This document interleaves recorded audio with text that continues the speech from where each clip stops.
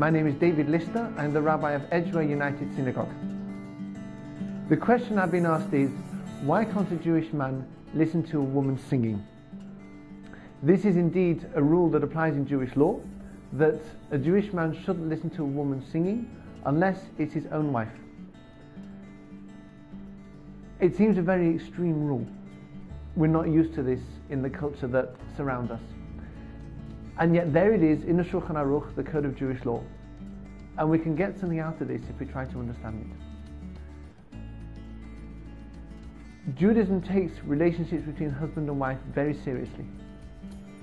It's an opportunity for accessing great sanctity, because Judaism says the relationship between husband and wife is an illustration of the relationship between a Jew and God. As much as a husband and wife can be very much in love, that's how much God loves us, and that's how much we can love Him too. So we don't trifle with this relationship. We don't trifle with the connection between husband and wife, or an attraction that might exist between a man and a woman, because that helps us to access the perfect relationship with God, and we want it to be pure and proper. And therefore, there are lots of restrictions about conduct between men and women in Judaism. A man shouldn't stare at a woman.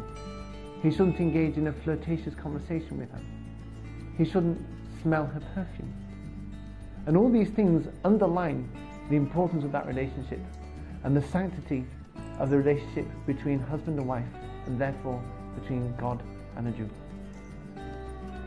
Within the husband-wife relationship, these things are permitted, but beyond it, they're off limits. And this helps us to understand also why a man shouldn't listen to a woman singing.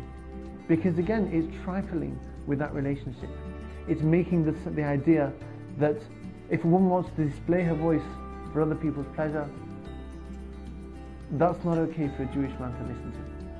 Because a Jewish man doesn't indulge in a pleasure relationship with a woman unless it's his own wife. And through that, through the sanctity of marriage and having that relationship only within marriage, he can also understand how his relationship with God is a very special thing that should be nurtured and that can nurture him too.